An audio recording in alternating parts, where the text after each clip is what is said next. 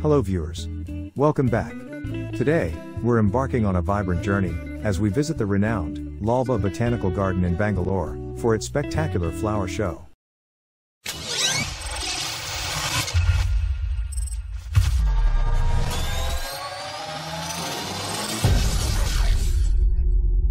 Nestled in the heart of Bangalore, Lalbagh Botanical Garden is a botanical paradise that spans over 240 acres.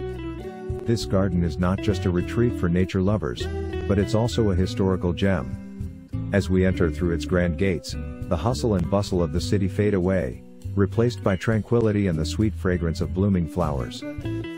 One of the standout features of Lalbagh is the breathtaking glass house. This architectural marvel hosts biannual flower shows that attract visitors from all over.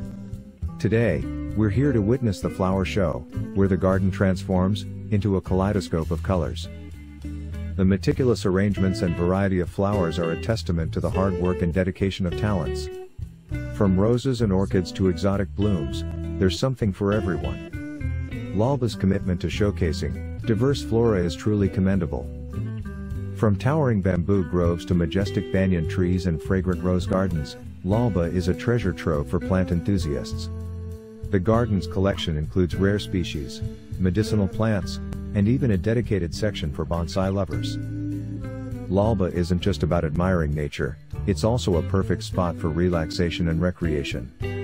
Families and friends gather here for picnics, and fitness enthusiasts jog along the well-maintained tracks. It's a true haven for everyone, from nature lovers to those seeking a peaceful retreat. I'm filled with gratitude for the incredible experience we've had. The flower show at Lalbagh is not just a visual treat but a celebration of nature's splendor. If you haven't visited yet, make sure to put it on your bucket list.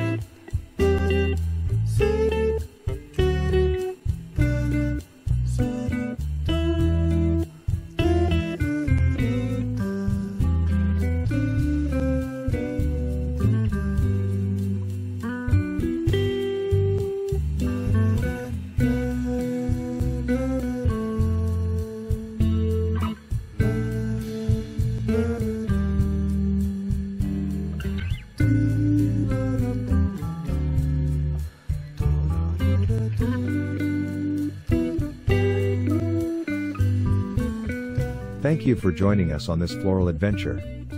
Don't forget to like, share, and subscribe for more exciting explorations. Until next time, stay blooming.